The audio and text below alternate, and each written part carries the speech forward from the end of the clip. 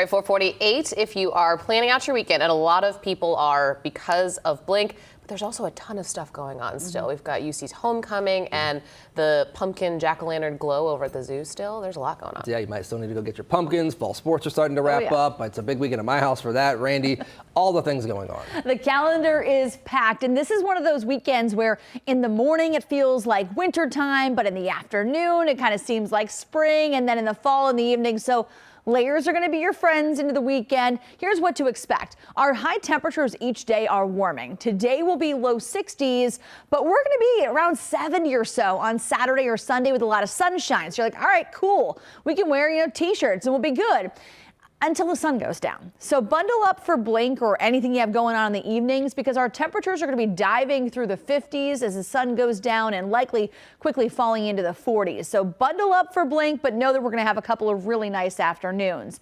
Now, it's not going to be this cold for any of the Blink events. Our 38 degrees right now.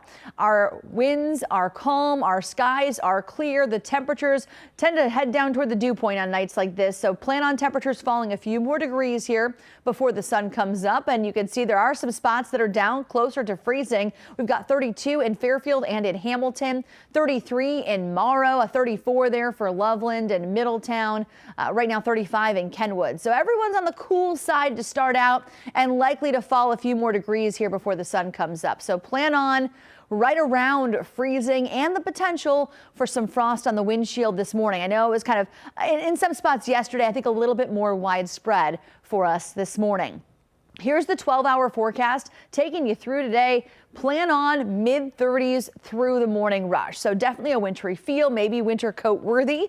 By the time we get to noon, sunny skies and 54, and they'll be right around 60 degrees at 4 o'clock this afternoon. So a nice kind of refreshing fall feel. As for Blink plans, let's take a look. These are the temperatures at 8 o'clock each evening tonight through Sunday. So you can kind of gauge what your family needs to wear. So tonight for the parade, it'll be nice and bright, but bundled up, about 52 degrees as the parade steps off. Friday night at 8 p.m. will be at 56. Saturday, it's probably the warmest temperatures we'll have. Comfortable, about 63 degrees at 8 p.m. and then falling into the upper 50s. And then Sunday night at 8 o'clock, we should be around 56. So dress for the 50s, you'll be good to go. Today, 62 for our high. It's a frosty start, but we'll have sunny skies. It'll just be comfortable through the day. The wind's very, very light for us today. Tonight, we're going to drop down to 38. Potential for maybe a few areas of patchy frost, especially in more sheltered areas. As we look ahead to the weekend, it's a big one. We drop to 38 tonight, 68 tomorrow. Let's take a look at that Saturday forecast. It's UC's homecoming. The parade steps off on Clifton Ave at 8 a.m. on a Saturday. College kids up at 8 a.m. All right, here we go. 43 degrees for that one. So a cold start Saturday morning. Kickoffs at noon. It'll be sunny and 63. And then to close out your weekend on Sunday, a Sunday morning, running errands, going out for a run. Plan on temperatures in the mid 40s. Watching the Bengals at the Browns. It'll be a nice fall afternoon. 1 o'clock, we're at about 68. So maybe a place with an outdoor TV. And for the last night of Blink, again, temperatures will be in the 50s. There is a warm up next week.